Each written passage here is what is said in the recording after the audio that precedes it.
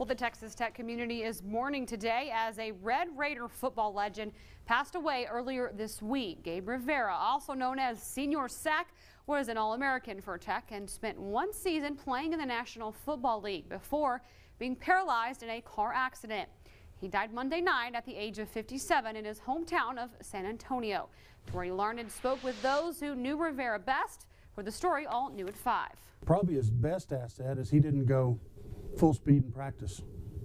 You know, if he were to go full speed, he'd probably kill us all. You know, he was just that dominant a player. Gabe Rivera, better known as Senior Sack, was a dominating force on the defensive lines for Red Raider football from 1979 until 1982. I mean, people really admired this big old burly Mexican-American man that weighed 85 pounds. He was a phenom. Former quarterback Ron Reeves says his size and speed were things no player ever wanted to face. His first game as a Texas Tech Red Raider, we were playing USC. They were ranked #1 in the country, and they were thinking they were just going to walk through.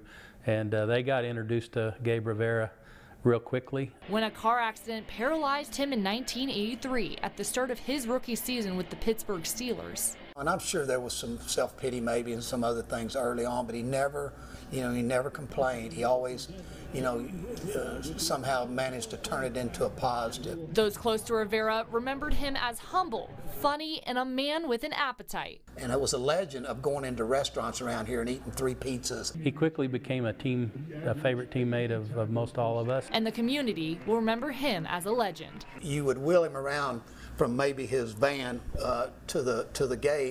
People would stop him. I mean, it was continuous. Senior Sack. I mean, everybody knew who he was.